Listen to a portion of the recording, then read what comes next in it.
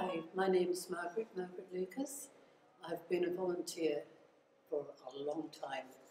There was a piece in the local paper wanting more volunteers, Pink Ladies, so I decided that I would do that. And 15 years later, I've just finished being a Pink Lady, but as I say, I'm still knitting, which I've been doing for a lot of years as well. I think one of the best things was on the ward was talking to the patients.